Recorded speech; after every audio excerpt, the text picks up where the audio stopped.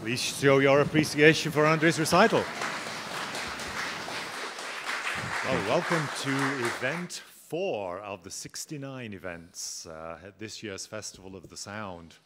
Concerts, conversations, and cruises, 3 Cs. Cruises here on Georgian Bay in Parry Sound, Ontario. Today, I'm delighted that we're starting these series of conversations with a longtime colleague and friend of mine, Andre Laplante. And Andre's been playing Liszt, as we all know, a wonderful recital of Liszt's, the first book of the Année de Pèlerinage, the Italian book. And that begs a question, Andre. Why the first book? Why the Année de Pèlerinage?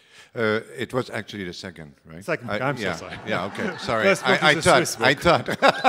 I thought I played, that's right. That one is the first, sorry. Why? Well, because, well, for many reasons. I mean, I think I play a lot of his music. Through the years, I learned an enormous amount of repertoire by Liszt, because I think he really had, I mean, to be very clear about it, I think he really had a bum rap, you know, in his legacy and in his history. I think we have to separate 2 elements with Liszt. We have to separate the medium element, what is pianistic, and what is musical. I mean, we really have to look at it that way. Everything he composed is extraordinarily pianistic, well composed for the medium, because he was a great pianist himself.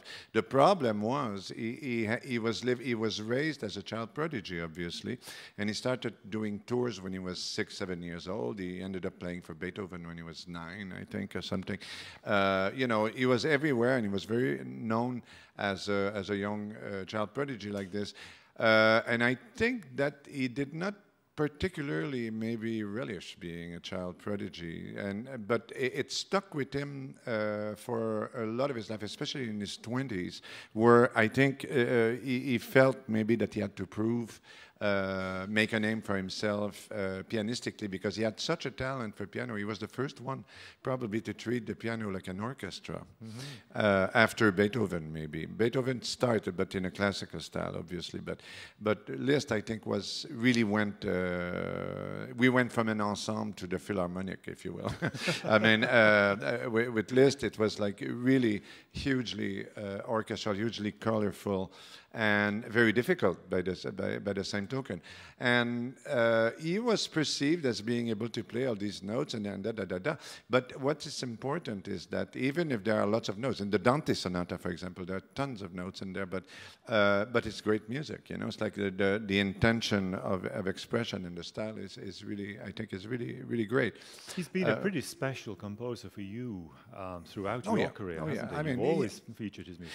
Very, very special, and also I always thought he was very adventurous harmonically, to the point where his last compositions, for example, are atonal. I mean, they finish when they finish, you know? It's like you suspend it totally up in the air. And if you go a few years after that, a few years after his death, which was 86, you know, you're getting to the young Schoenberg and the Viennese school. So he had an influence on these people, because the young Schoenberg was very romantic in style, and he had an influence on these people, and he helped these people write music that was atonal, and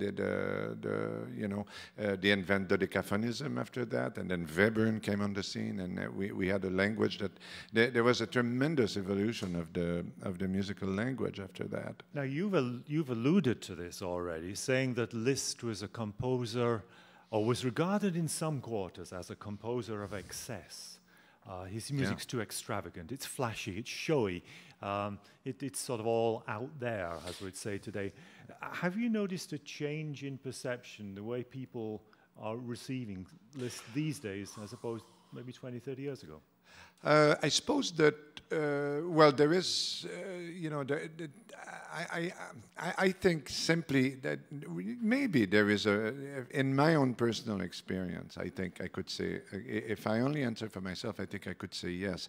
But at the same time, I know I can play Liszt well, and I feel that he's, of all composers, he's one composer that you should not play if you don't believe in him 100%.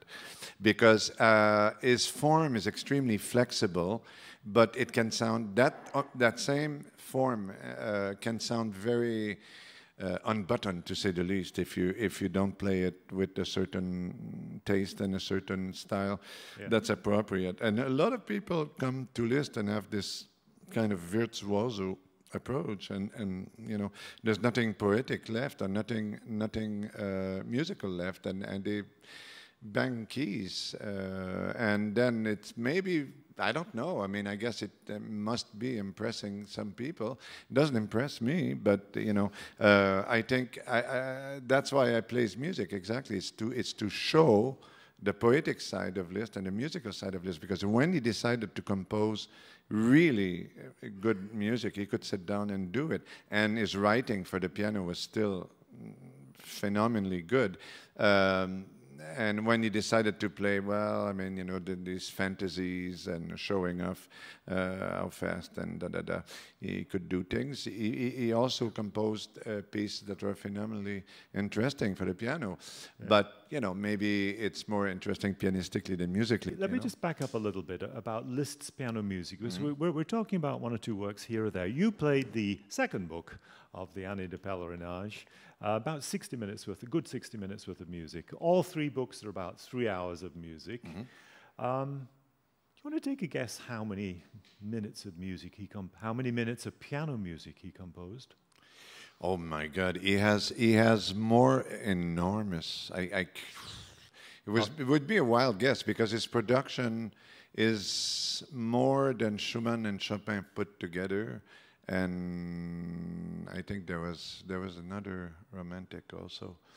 I think much more. I'll give you a clue. It's a 20 gigabyte download. A 20 gigabyte. Okay, that's a 2011 answer, if I ever heard one. Yes. All right, it's 99 CDs, one big box. Oh my God. 7,266 minutes. But with thought Andre Laplante's tempo, 6,500 minutes. Yeah, that's right. That's right. No, I knew it was a ridiculous figure like that. It's amazing. And you have to realize also that they were traveling with horse buggies and stuff in that time, you know. And also the other thing that they did not have the pens that we have today, you know. Yeah. I mean, they had to dip. I mean, that's it sounds maybe insignificant, but it's not. You know, when you compose a piece and you constantly have to dip your pen like this and have a production like this. He has, like, I think I read 4 books of correspondence that he had, like his unbelievable amount of correspondence that he had. All the concerts that he organized, that he conducted, because he was also a conductor at the end of his life, especially. I mean, his orchestral music, his choral music, everything. Songs. Yeah, he was everywhere, and I think he was one of the most influential force in music. Yeah, absolutely. You share a hairdresser, don't you? The what? I share. Yeah, we say that. I don't speak Hungarian, but I mean, Liszt never spoke Hungarian in his life. No, that's also right. that's a known fact, because he was out of the country for too long. He spoke German basically, but no, I've been told. Yes, I've been told. It's funny, but I don't know. Let's look at some of the real achievements. You've mentioned a lot of them, but let's look at them point by point, and give me your thoughts. Liszt basically invented the piano recital. Yeah. I mean, nobody gave recitals nobody toured to give piano recitals side profile on, you know, to an audience who came specifically to hear him. So he's responsible for all that, really. For all that, yes. I don't know how many concerts he played in his life. My God, that would be another statistic. Yeah. That would be amazingly interesting to know. But no, he was the first one, yes, because he had a pretty phenomenal memory, and he could. I think he had what we call a photographic memory. He could look at the score and pretty much, you know, imprint it in his brain like that. And having the means that he had, it didn't take him a very long time to routine technically whatever he had to play. So I think he had an enormous repertoire, and he was going around playing all these pieces by heart.